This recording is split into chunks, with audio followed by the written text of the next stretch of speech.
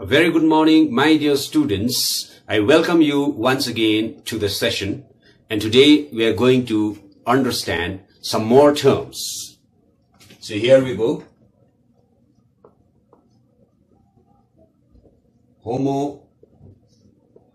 Homozygous condition,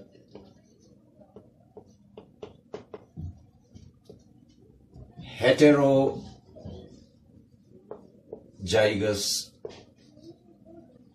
condition,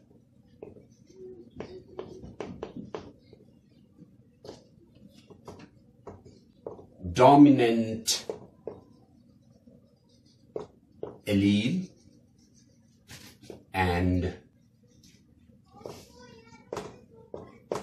recessive allele. By now we know that genes occur in alternative forms.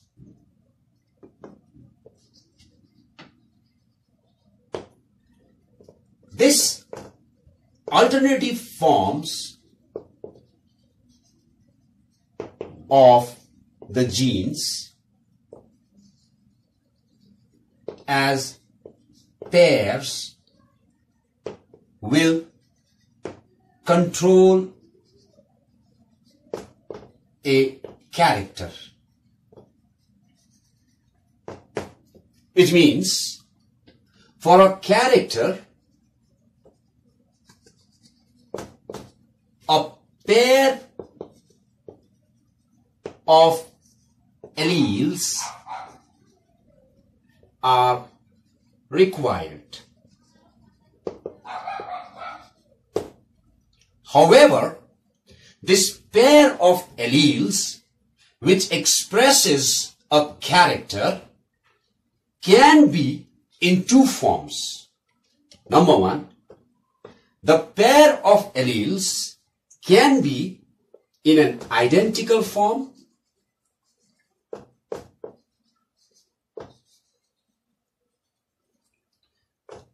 or the pair of alleles can be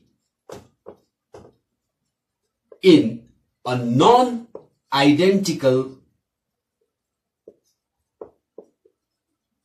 form. Now I would like to give you an example by which we will understand a homozygous and a heterozygous condition.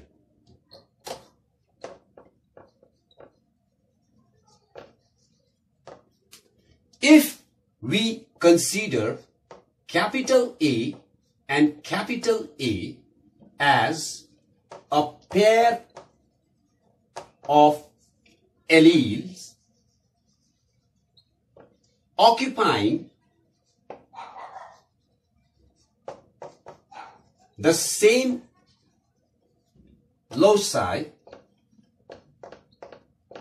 in the homologous chromosome,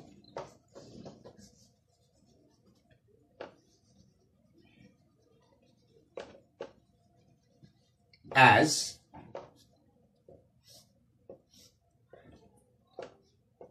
capital A, capital A. These two are homologous chromosome, and these are the position of these two alleles, and this allele is similar to this allele. Here we see both the alleles are identical. Such a condition where a pair of alleles are identical to each other is called a homozygous condition.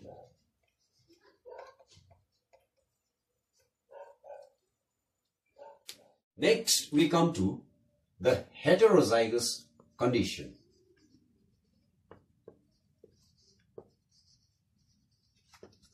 Here, in the heterozygous condition, the pair of alleles are non-identical. That is, in a homologous chromosome, the two alleles that occupy the same loci are non-identical to one another. That is, this allele is not an identical form of this allele that controls a character. So now we can conclude that in a homozygous condition, alleles are similar to one another. That is, homo meaning same, zygous derived from the zygote condition. Likewise, heterozygous is a condition where the alleles are non-identical. That is, hetero meaning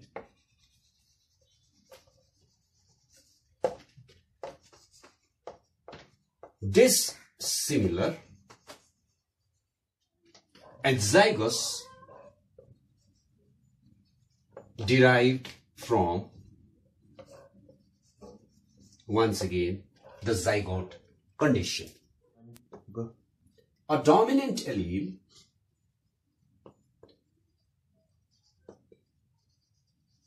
is one that expresses itself in homozygous as well as in heterozygous conditions. It is represented by capital letters, whereas a recessive allele is one which only expresses itself in a homozygous condition, but cannot express itself in a heterozygous condition. It is represented by a small letter.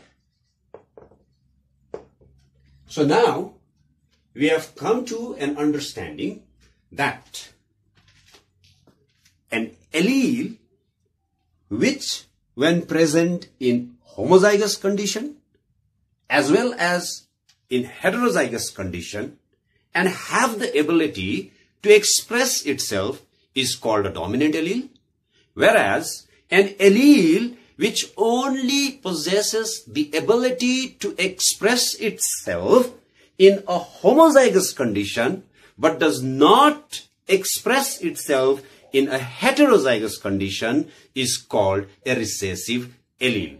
And the dominant allele is represented by a capital letter and a recessive allele is represented by a small letter. Now I shall show you an example to have a clear idea of a dominant and a recessive gene. In this example, let us take a character, color of seed. Now this color of the seed will have two variations. Let us consider this variation as yellow color and the other one as green color. Now, if we consider that the yellow color of the seed is controlled by an allele capital Y, then the green color of the seed will be controlled by an allele small y. Here, since the allele is represented by a capital letter, this becomes a dominant allele and this becomes a recessive allele. Hence, we come to a conclusion that the combination of alleles for the expression of a character can be represented in three combinations.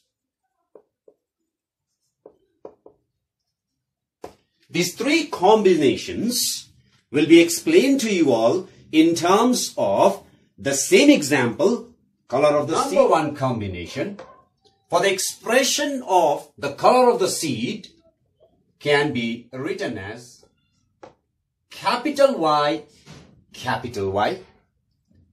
Number two combination can be written as capital Y, small y.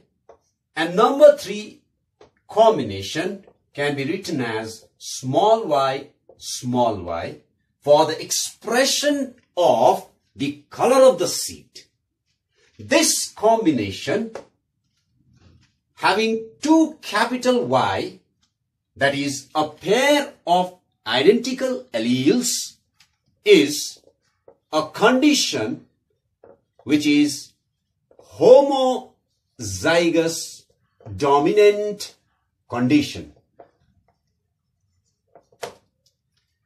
Second, we see a pair of alleles controlling the same character, but the two alleles are non-identical. Here, only one of them will be able to express for the color of the seed, and this condition is called heterozygous dominant condition.